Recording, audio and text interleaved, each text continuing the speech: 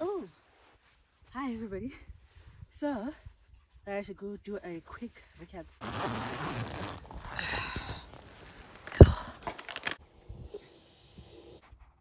It's quite fresh.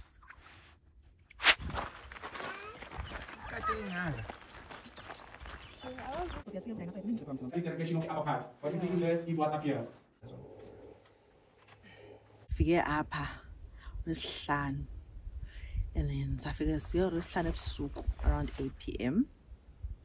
and then ke ngoku safika sabeka intente. So it was our first camping trip and our first camping expedition as a family. So and my partner is yedwa, and our child obviously has never gone camping. So we're just trying it out, and so safika late on Friday at 8-9 p.m. So in the like, because we drive in a small hatchback. So in the it was so bad. It was so bad. And actually we realized once we were here that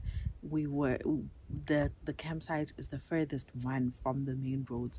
So if you know, in these camp places they don't always put things on the internet and stuff, or feel like on the internet they don't make a nice website or nice pictures and njalo. So it's hard to pick something that looks shady even on the website. So you pick the nicest one, but the nicest one that I found it's actually dead smack in the middle of the gravel roads. So had we actually gone to another one, to the tar roads, so it would have been a shorter distance to drive from the campsite to the tar road. So yeah, we really struggled with getting here because we drive around in a hatchback. So Lenda West when it really needs it would be great to have like a double cab or a SUV. But we and then we got here and we set up our tent for the first, we set up tent for the first time. So class eating and then the sitting Thursday in then Thursday in then you need to pour water on it 3 times. So ikalengamanzi yome kwenzela nobana like ingazulikisha xa nifika kule ndaweni yakuyo, because apparently all the substances and the chemicals that they use to make it waterproof, you need to first water it first before you use the tent. Otherwise the first time it gets water it might leak, so you need to water it before you go. See, they get this, they get in there. Then we got home at Thursday night, we watered it. Again on Friday we watered it, and then around 12 p.m. on Friday we watered it, and then we packed it up and we came came camping. And then Friday so we don't have, so we bought one stretch bed because my partner, he loves his creature comforts, so we're buying him basically the stretch tent, because the stretch bed, because we didn't have it in budget. And then we would sleep on the floor because I like sleeping on the floor, and get my child so so camping bag, sleeping bag, because we were just if we just have the tent and the stretch bed, what if the bare necessities, let's just keep it. And we have a thing, we have a camping chair, so these are the bare necessities must take. We just born back banja. So one party ingubo, but we had one thick blanket, one comforter blanket, and another one be comforter, and then fleece throws 3 or 4 of those. So partner because he's the guy, these guys, they don't bring a lot of clothes because they assume they'll be fine. Didn't bring a jacket, pajamas, the one pants that he had months. So he was forced to sleep in his boxer shorts. He didn't bring a lot of clothes.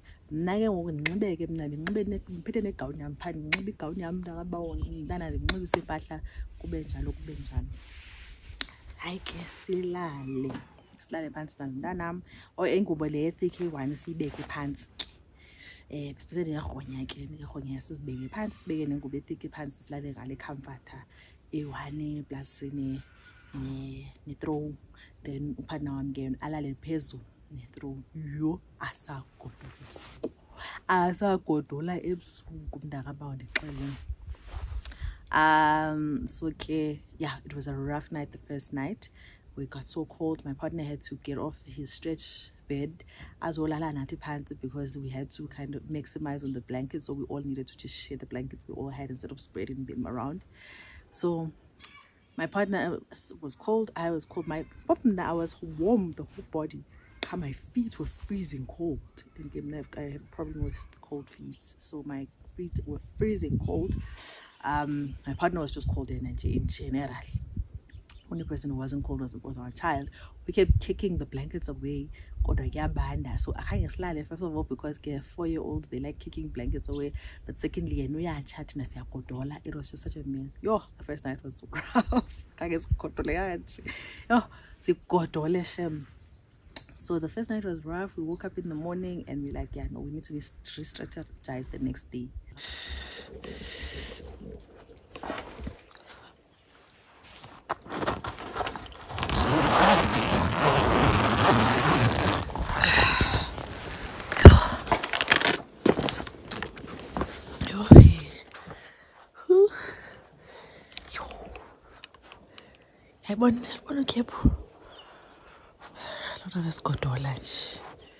Oh, ayashunqa lamanzi. Hayi ke sotsho sikwasolena mandenzithe. Yho. Kuhle kona. Kodwa hey. Hayi shem. First night we learned a valuable lesson. Sifundile njani mama siphathe ingubo zonke zasendlini okanye fanele sithenge izinto zolala. Yabanda le ntende. Wena mna ungagodolanga ngulo mede mncinci kodwa usilalise kabuhlungu. So ke iwes ke mna I was wearing these socks ekuthiwa ngama-thermal ntontoni kodwa hey ndigodole man. So we like not the next day we need to re-strategize. Ayike mini yesibini saya ke ngoku I suppose the first day silalile the first night ngolwesihlanu ebusuku, and then Saturday umgqibelo ekuseni sivukeke. Hayi xa sivuka yo ikhephu linjani uyacaca nje ubana kutheni ubana and ke ngoku uqhitela bethu because we've never camped before. So what we should have done was that what I noticed when I was looking around is that every place with trees, the grass didn't have frost. It wasn't frosted over wherever there was a tree on top of the frost. So if we had put our tent underneath a tree, we were protected from the frost because you know the tree protects from the frost. So without a tree. So yeah, frost and that's why we were so cold. Morning. So frosta ke so ke savuka ke sapheka emlilweni wasenzela umlilo upana wami, sapheka ke safudumeza i-oats besiye sayiphatha ke ndiye ndapheka i-oats ngoba esendlini sayiphatha inescaftin safika sayifudumeza apha on the emlilweni sakhe i-oats yethu. Kanti amandi le ndawo esihlala kuyo ke ngoku kukho ne-showers amanzi ashushu, sahlamba kwishower. Ayike sagodola but it's June now. It's freezing cold episode, but around 7-8 o'clock it starts warming up, so like about warm, so like it's not so bad in terms of temperatures. So yeah, as the day went by it gets quite warm. Like right now it's what time? It's 10:10 and it's quite hot actually. So so yeah, around 10 sigqibeke intento uyakwazi uyishiya ke kule camping site, ushiya zonke into zakho sikhwele emotweni sahamba ke ngoku. Yo hayi ke indlela ephumayo kudlu. So zimbini indlela zongena apha, right? We camping. The one side is a little better but it's long. and then the other side is rough but it's short. So it's like long and because we were told by the owners of the camping site that it's better to use that route if we're in a hatchback. But so we're like, no, let's try it out, the shorter one that the camp owner said we mustn't use. Yeah, did we not regret it?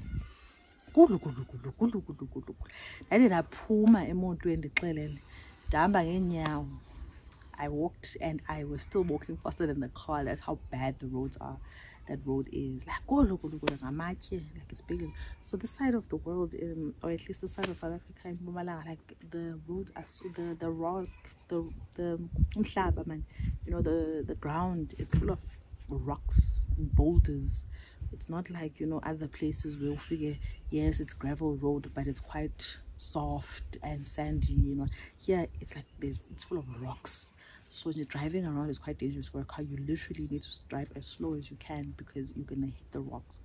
So slowly, I think it's about what, a 7-kilometer drive to the main road from the camping site, but it took us about an hour to get there. And so I decided to get out of the car and do my steps again. So I'm 10,000 steps. I'm going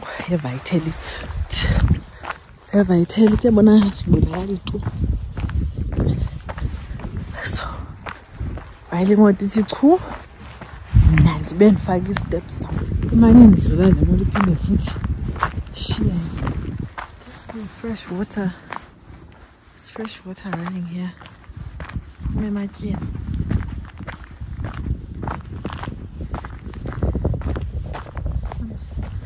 I'm getting puppies. I wonder how fresh it is. Come on, boy.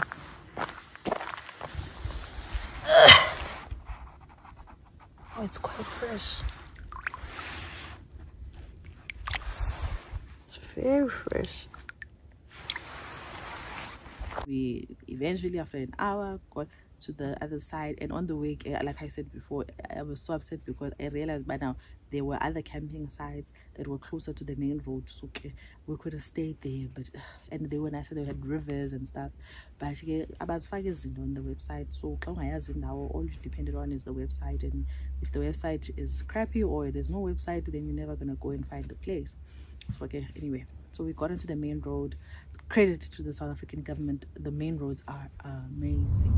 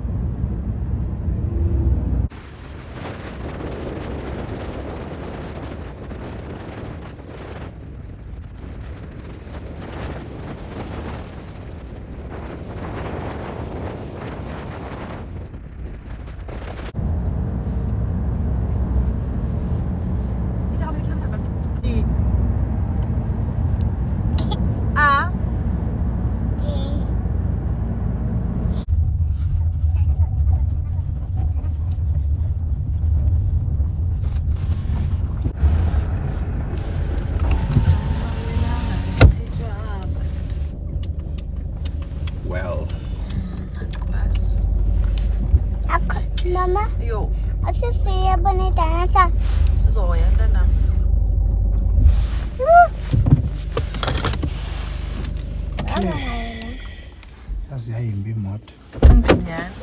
Sudwala.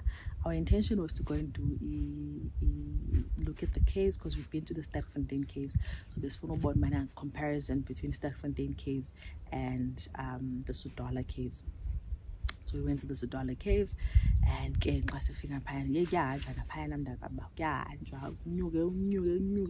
just get to the caves.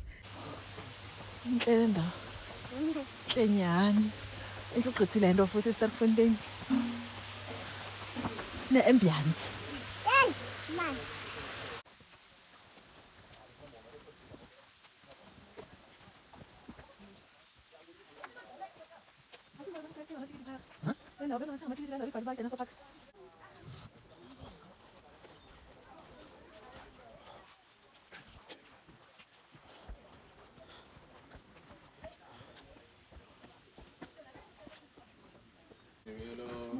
Sanibona. Sikhona kunjani mfana? Shap. Kuyimalini ukuzipline? Yeah, it's 280. 280. Yeah, 280 zipline. Okay. Iphelela kuphi? Sinathuma slides qala la yale.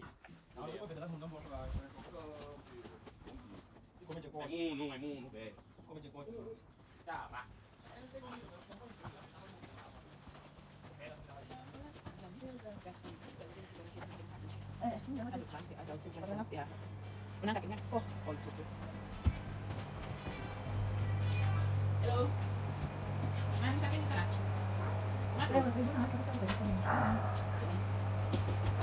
Dinosaur.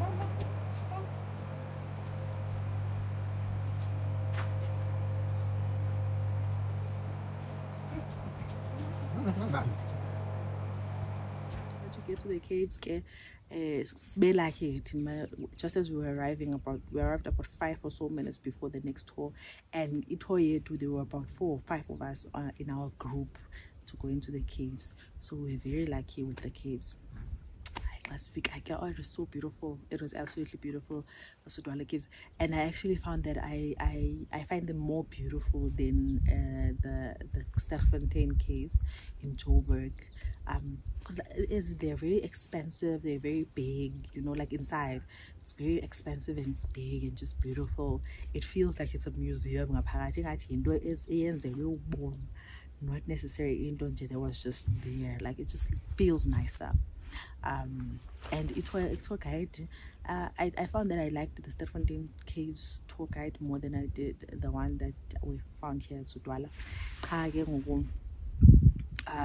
And I like the fact that at Sudwala Caves, one of the things that the stories that they tell about Sudwala Caves is a story of how the Swati people were running away from an enemy, and so they decided to hide in the caves. And then so then they used the caves as a hideout.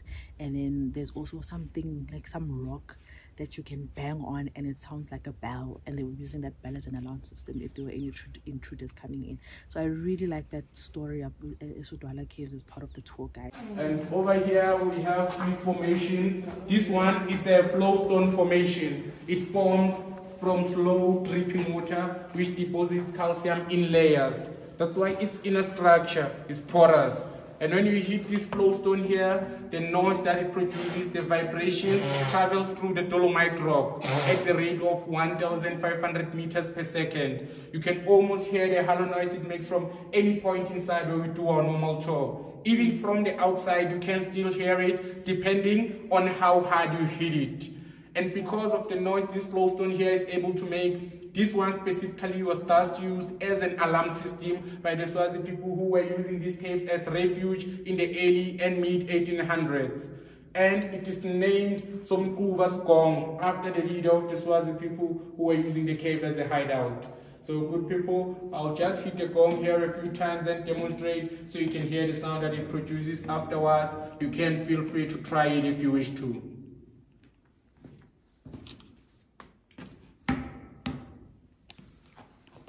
First, I'll hit the dolomite rock here. You'll hear it doesn't make much of a sound, just normal rock sound as you can hear for yourself. Not noise or just normal rock sound. But then our flowstone here, from whichever point I hit, and the harder I hit it, the louder it becomes. So you see, good people, the time the Swazi people were using the cave as a hideout, whenever they were to spot intruders trying to sneak in or come into the cave, whoever would be left there on guard at the entrance will simply run to the flowstone here, hit it, and alert the others hiding inside that we have intruders coming. So good people, if ever among you there's someone who'd love to try the gong, you can feel free to try it afterwards. We proceed furthermore with our tour. I know someone who just sanitize the hell of anyhow. Come, Ah, I there's want to a- ask you Yes, ma'am. your lights. Oh, I like it. Yeah. What is This one. is it for? What It's is it forming? It's a stalactite, this one. Yeah. It's a baby stalactite. So it's gonna grow bigger. It's still growing, yes, ma'am. Wow. But mostly, this part of the cave, you'll find that most of the formations this side are mostly active around summer because that's when we experience lots of rainfalls. It starts dripping even this side. But then at the moment, this one, But no it looks drops like are it's gonna emerging fall from the off. cracks. It will grow. Not at all, yes, ma'am. This is how they grow. And looking at this one, if you may remember, over there I said the average growth rate for these formations inside the cave is 2.5 centimeters every 100 years. So looking at this one up here, you can try and guess how old it might be. Yeah, that was close. Is it? Still close. Yes, approximately 300 years old, still active and growing, just depending on the amount of drops it receives from the rainfall outside. Because you see, good people, after it rains, as the rainwater outside slowly seeps in through the topsoil, which is rich in composition on account of bacterial decay. The water absorbs a quantity of carbon dioxide, resulting in a formation of a carbonic acid. That's why the water percolating through in the dolomite rock is acidic. And when it comes into contact with the calcium in the dolomite rock, it slowly dissolves the calcium. That's why the drops of water which emerges from the cracks are rich in calcium.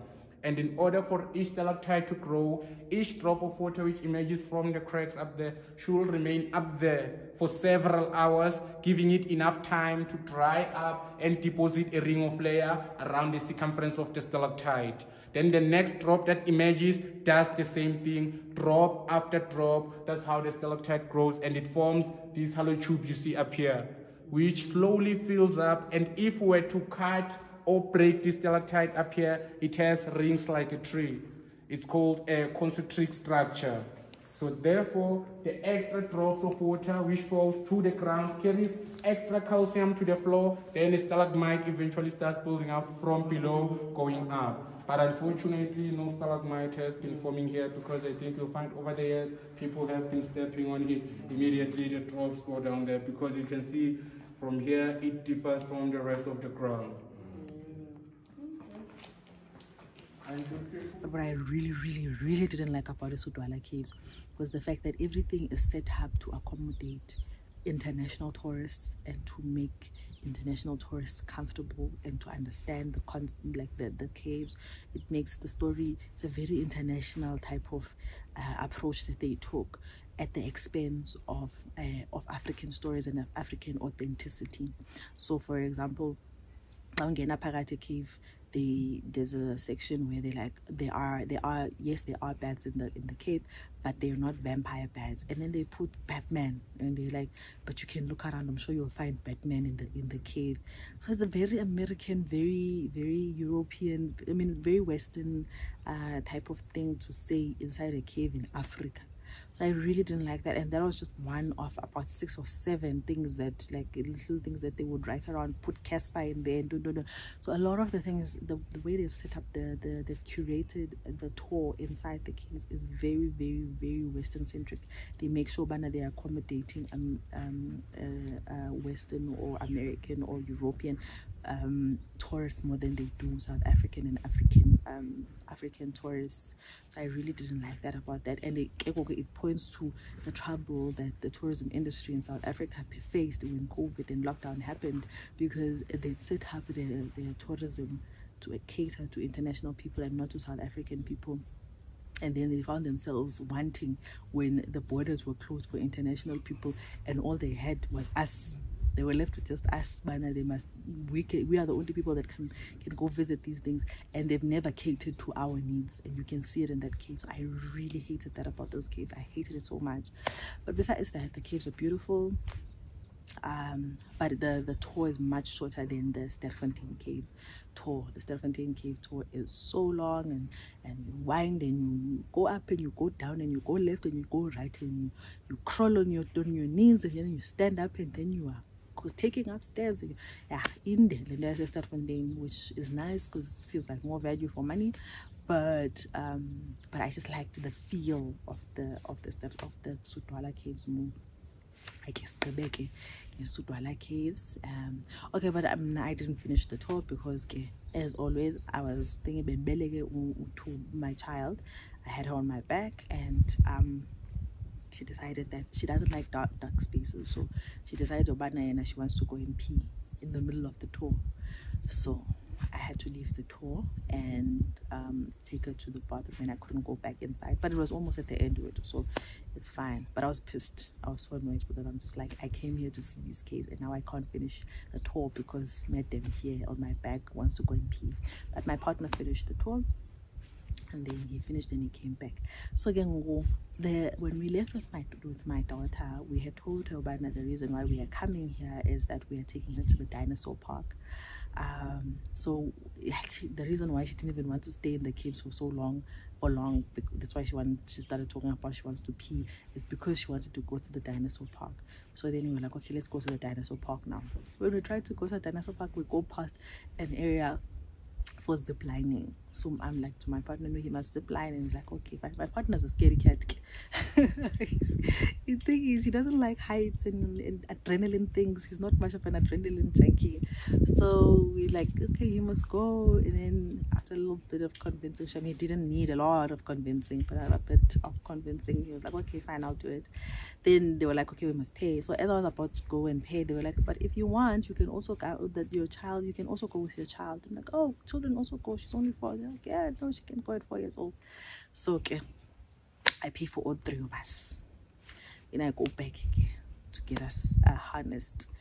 And my child didn't want to get harnessed because she wants to go to the dinosaur. So I had to tell her that no, if we get in this zip line, we're going to get to the dinosaur area at the bottom of the zip line.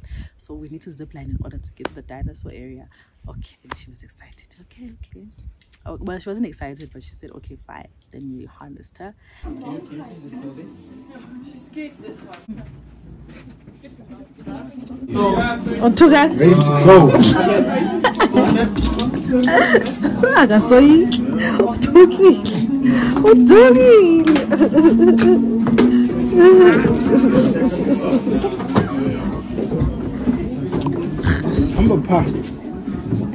What's the heaviest car you've taken on?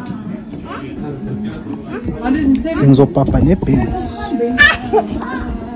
Nawe sohamba sokubhala nawe bazokufasa intambo kanje mntana.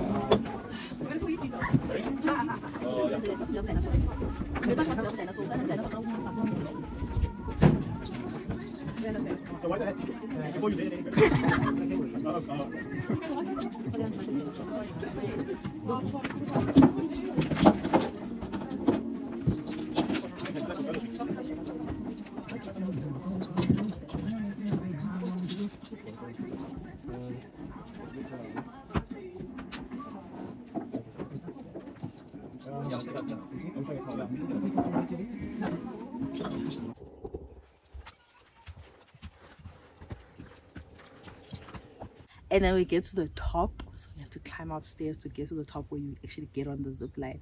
When we get there, so my understanding, the reason why I bought the ticket is that I thought that we were going to I was going to zip line with my child together. She was going to be harnessed onto me, and then we're going to zip line together.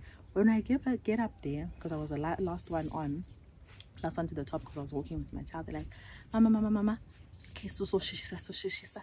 Mnana somhambisa nobhuti iqala, and then mina sokusheshisa ubana ukhwele nawe endini wehle because mnana uzolento wenza umnana angazokhala kakhulu phaya ezantsi. I'm like, excuse me, what? Yeah, so wehlisa qala. Ndithi hayi kaloku mna ubana mna ndehla nomnana, and then my partner would follow us. Like, no mama, itsabenzi kanjalo. Umnana fanele ahambe ne-professional guide, umuntu osebenza apha, behle bobabini, and then wena ke ngoku uzolandela after. Yeah, just like, my child don't agree to that, but I'm like, okay, fine, it's fine, let's just do it because we're here now and other people are waiting on us now, so let's just do it. So I put her on, and I explained about that this man is going to go with you and he's going to slide down with you, and then after I'll be there just now. Okay, like bam harness xa bemphunyula nje khala umntana yo mntana wam behle zwi, they go down. Like, that thing is so high, and you know, that have heights, you uyazicingela mos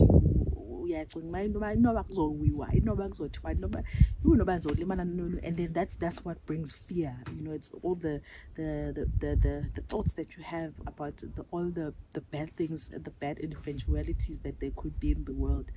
So that's what scares you. But like when I got up there, like I was immediately like, just tie me in, because I'm just like, I need to get to my child, because wherever she is, she's crying and she's upset that we've abandoned her. So just put me on this damn thing so I can just go. Like fear. And I realized then, man, I don't care. Even if I must fall, I don't care. All I need is to get to my child now. So they tied me up quickly and they were like, zoom. So like when you're going, the first time you scared, but and then after like literally like 2-3 seconds you realize, oh, this is fun, and you just slide down and you see the view, and the view is just absolutely gorgeous. Like when you're ziplining down, it's absolutely beautiful, and it's quite a short trip, and it just feels comfortable. With actually when I got off on the other side, it literally felt like I was working in a mine or something. And by ziplining, I was basically just getting from one shaft to another shaft. That's the only reason why I was using ziplining. So like I wasn't scared at all. It didn't mind. I guess I shake and figure my child is curled up in a ball like this. I got no tear, but she wasn't crying. She was just like sitting like, and she was fine. And then we had to zipline again back to the other side. So you zipline that way and then you zipline right back. So we zipline, but then always been a classic as and she's done it before. Now she's not scared anymore. I'm telling her about dinosaurs. Now she's not scared anymore. She's the one getting up and holding on to the guide so that the guide can take her to the other side and then we can get this done and dusted. So that was really nice. Like the zipline, we didn't expect to do it. We had no plans to do it, but we got there, we did it, and it was fun. Then after that, then we walked up and walked, and then I feel like dinosaurs. Like my child was just annoyed the entire time we were at Sudwala Caves. We were doing ziplining. She just grumpy the entire time, because all she came here for, she came to Mpumalanga, all she came to Mpumalanga for is to go and see dinosaurs. Anything else was not on her agenda. So basically we were just wasting her time, and I guess she has no time for this nonsense because she came for dinosaurs. So eventually we went to the dinosaur area. Dinosaur area, literally woke up and I'm so excited. So the dinosaur park is really cute. It's for kids. It's really for kids. Like except the fact that you kind of just get a sense of, oh, these dinosaurs were so big based off of our size as human beings. Like they were just massive. We probably would never have survived them. But but for children it's absolutely amazing. Like my child was having the time of her life. So dinosaur,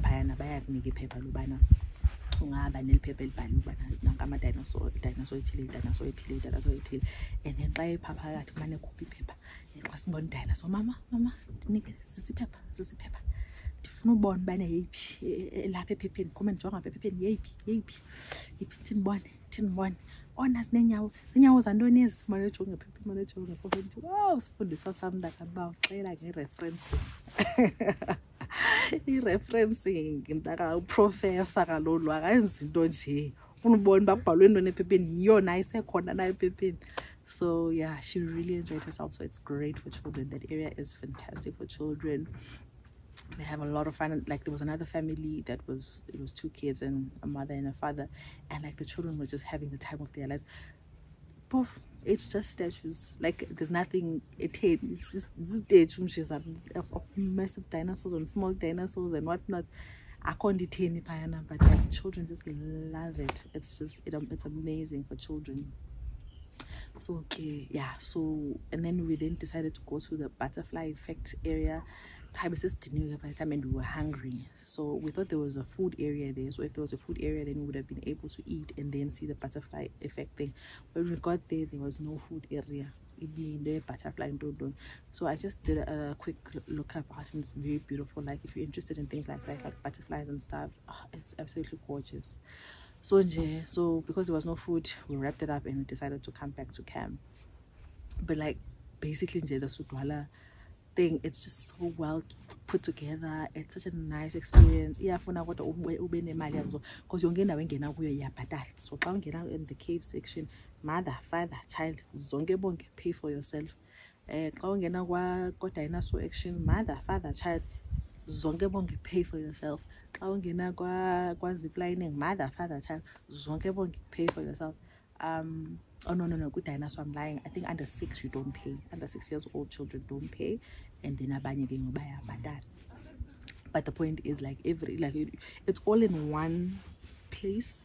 All of it you need to pay for it. It's not free. Like it's not like by now you pay at the gate and then like a Gold City. It's not like Gold City where you pay at the gate and then all the rides are kind of inclusive. No, Payana, every different experience is paid for, but like I really felt like all of it was definitely worth it. It was definitely worth our money. It was definitely worth our time. It was definitely worth driving all the way from Joburg to here. Like we really enjoyed ourselves. And it felt like a family type of thing. Like everybody, all of us got something out of it. I got the caves, my partner got the ziplining, which I also enjoyed. My child got the dinosaur experience. So and then the butterfly thing as well, the butterfly section, we didn't see much of it, but now it looked like it would have been fun had we had the time and the energy to actually do it. So it was really fun. So this night Saturday,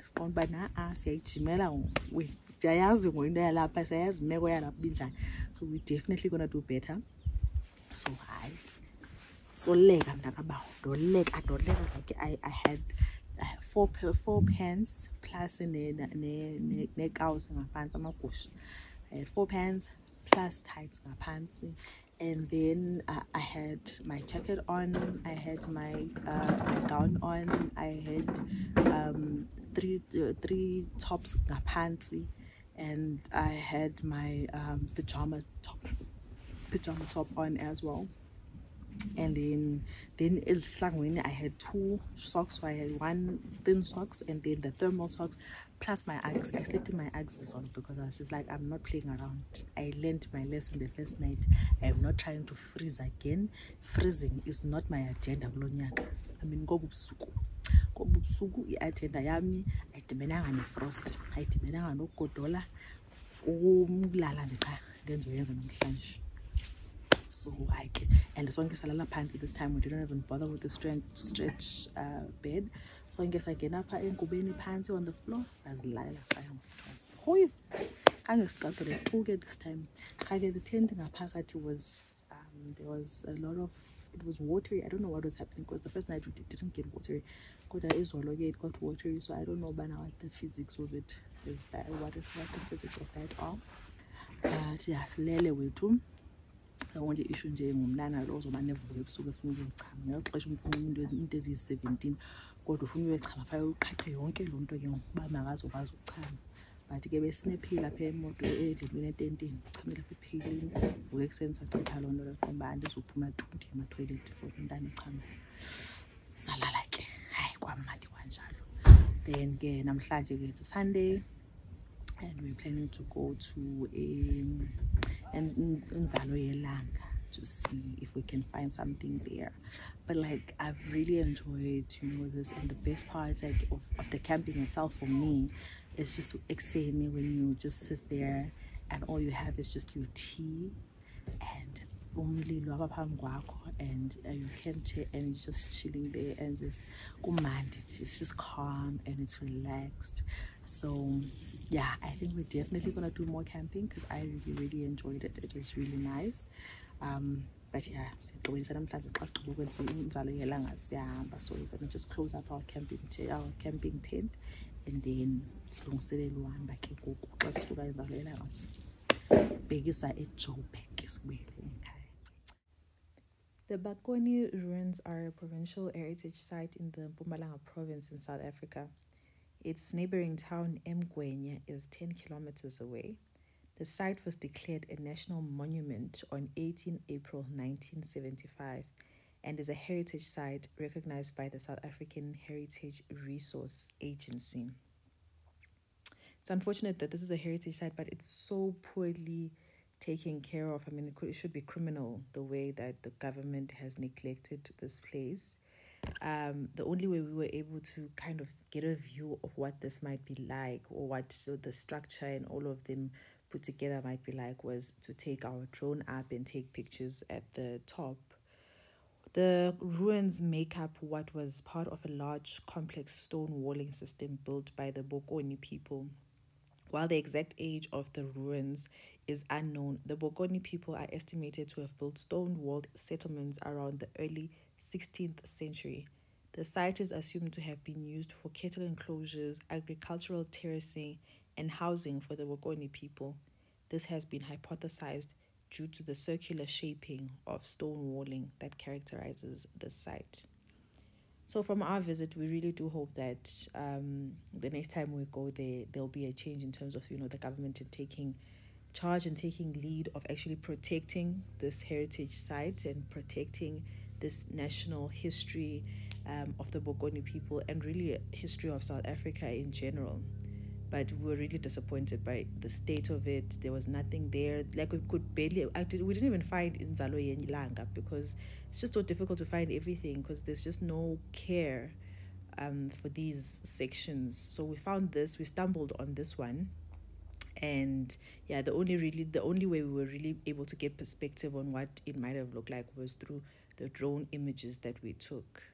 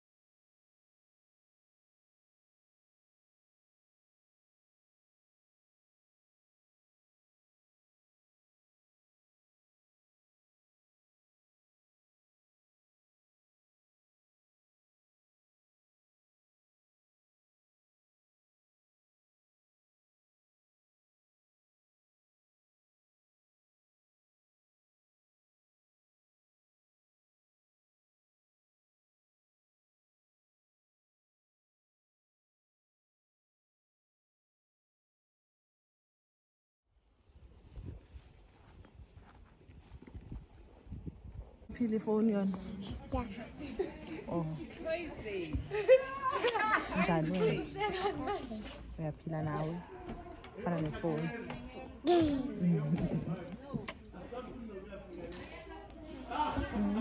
The telephone.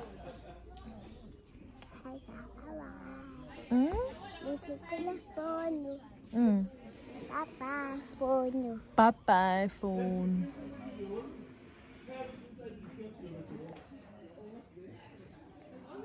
I thought when they say bye-bye. Oh, ndivale. Yeah, fine.